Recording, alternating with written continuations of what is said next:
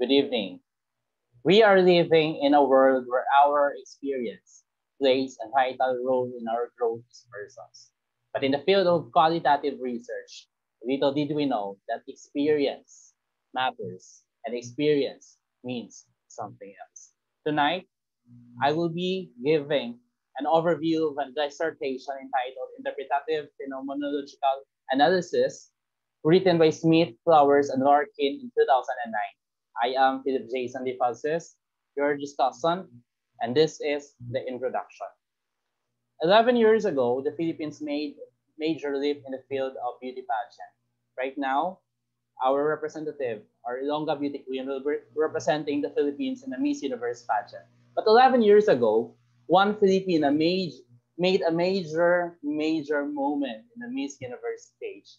We know that Maria Venezuela answered a very remarkable question and gave a remarkable interview answer during the Miss Universe pageant in 2010. Maria noted or mentioned the word major twice in the interview portion. And that answer, that interview can still be recalled and can still be remembered by Filipino fans all over the years because of its significance for us.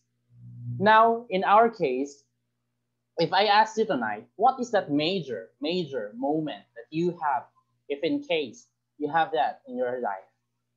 The answer is yours, but let us find out what is this all about and how it is related with our discussion. Now, we are talking about interpretative phenomenological analysis, or short for IPA. This is a recently developed and rapidly growing approach to qualitative inquiry. It originated and is best known in psychology, but is increasingly picked by those working in cognate disciplines in the human, social, and health sciences. What is this dissertation about? This is a handbook offering a comprehensive guide to conducting research using the IPA.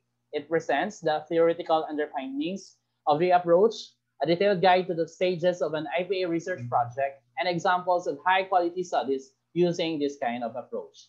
Now, let's try to dig further what IPA is all about. IPA is a qualitative research approach committed to the examination of how people make sense of their major life experiences. IPA is phenomenological in that it is concerned with exploring experience in its own terms. Philosopher Edmund Husserl famously urged the phenomenologists to go back to things themselves. This is a challenge of Husserl, and IPA research follows his lead in this regard. Rather than attempting to fix experience in predefined or overly abstract categories. Now, of course, experience is a complex concept, and we will be discussing it in a further chapters throughout the book. But IPA researchers are simply interested in what happens when the everyday flow of lived experience takes on a particular significance for people.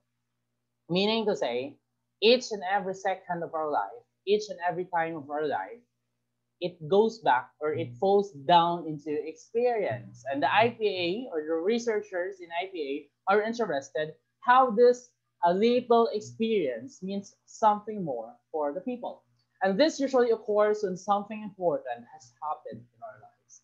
So it talks about major issues, major happenings that are found, that are situated in our own lives.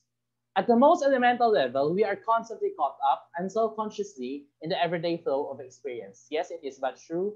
We live every day and sometimes it is hard for us to go into detail what happens in a certain situation or in a given time. But each and every experience, each and every time counts as part of our experience.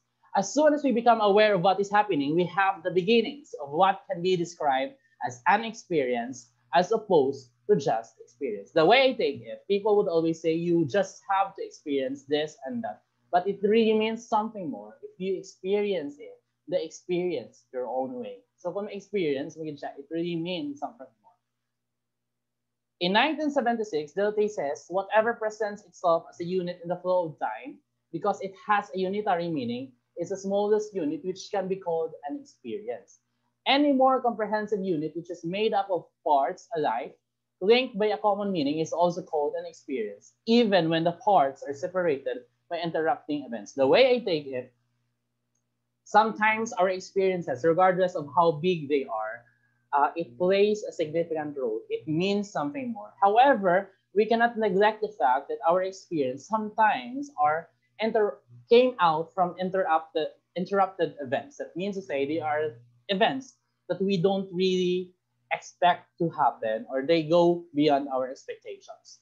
When people are engaged with an experience of something major in their lives, they begin to reflect on the significance of what is happening, and IPA research aims to engage with this reflection. This is important, and this is the thought of this presentation. When you experience them, what is the significance of that experience, or what role does it play to your life as a person? Now, IPA researchers might be interested in looking in details at how someone makes sense of a major transition in life. For example, you are starting a work, you're about to be married, like Sir Japhet, you are having a first child, or you might have lost, or you have lost your parent. So these things are major things in our life, and it talks about major transitions in our life. So an IPA researcher is interested on how we go into the details of the process of these things that we experience, or how they may wish to examine how someone makes an important decision. For example, whether to immigrate to a new country, or to take a genetic test, or, this is very timely, to have yourself vaccinated. Are you ready or not? The question and the answer is yours. Some of these experiences are the result of proactive agency on the part of the person. Sometimes our experiences are brought about by our desire to do it. Some may come unexpectedly and are uncalled for, like what I've said. These are the things that happen unexpectedly. Some are discrete and bounded, while others go for a considerable period of time. While some will be experienced as positive, others are definitely negative. Some experiences are product of our hard work. Some experiences are fruit of the process. Some are positive, and again, others are definitely negative. What they all have in common is that they are of major significance to the person, who will then engage in those considerable amount of reflecting, thinking, and feeling as they work through what it means. So this is important, that when we go through an experience, we try to reflect and try to figure out what it means for us. This attempt by the research participant to make sense of what is happening to them takes us to the IPA's second major theoretical axis, and it is informed by hermeneutics, the theory of interpretation. Here, IPA shares the view that human beings are sense-making creatures, and therefore the accounts to which participants provide will reflect their attempts to make sense of this experience. We are sensual persons. We are sense-making creatures. And that's why we try to reflect on all these attempts, and we try to make sense something from our experience. Finally, IPA captures the dual role of the researcher. It provides detailed examination of the particular case, and it is for relatively small sample sizes, and data collection here is formed by semi-structured interviews. For the history of IPA, it started in psychology, and much of the early work was attributed to health psychology. Since then, it has been picked up particularly strongly in clinical and counseling psychology, as well as in social and educational psychology. Correct me if I'm wrong. Before, the misconception of IPA is that it is associated to people with maybe psychological problems. But little did we know that as research evolves, it has something to do with the research that goes on, that everyone can be a participant, because each one of us has our fair share of experience, and each one of us can relate, or can reflect from our experiences gained. So it is not exempted only for persons who need psychological needs, but it is for all of us. Next, IPA is what can broadly be described as applied psychology, or psychology in the real world. We prefer to use slightly different terms and to think of IPA's core interest group as people concerned with the human predicament. This clearly takes us to focus on people engaging with the world. We all engage in the world, and that means psychology in the real world. Now, most of the early work was in the UK, which interestingly has been a real crucible for qualitative psychology in the last 20 years. However, researchers using IPA can now be found around the world. So it's spread all over the world. Not surprisingly, more of this work is in the English-speaking countries, but it is also being picked up in regions where English is not the first language. That's what I meant when I said it is for all, because each one of us are a fair share of experience, regardless of the race, the language, your nationality, or the country, geographically location that came from. Now, how does this book work? This book is composed of 13 chapters and is being divided into 3 sections. And what I am discussing right now is the chapter 1. And this section begins with a chapter on the theoretical foundations of IPA. Section A is composed of chapters 3 to 6. Section B is composed of chapters 7 to 10.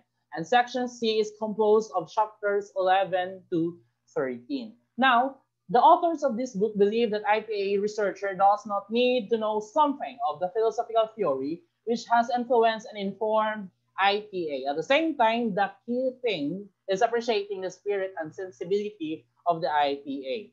IPA is not trying to operationalize a specific philosophical idea, but rather it draws widely but selectively from a range of ideas in philosophy.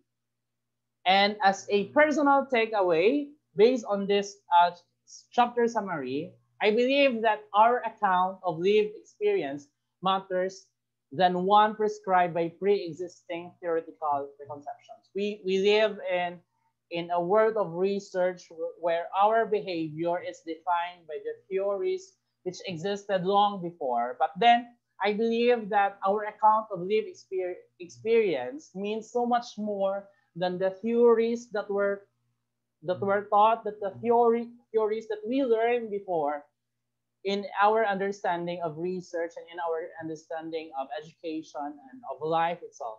Further, it recognizes that this is an interpretative endeavor, as humans are sense-making organisms. We are sensual persons, or we are sensual organisms. We make use of our senses to feel, to touch, and to reflect in every action, in every situation that we feel, that we see, that we encounter. So it recognizes our interpretative endeavors through reflections and through realizations that we find in each and every experience that we encounter.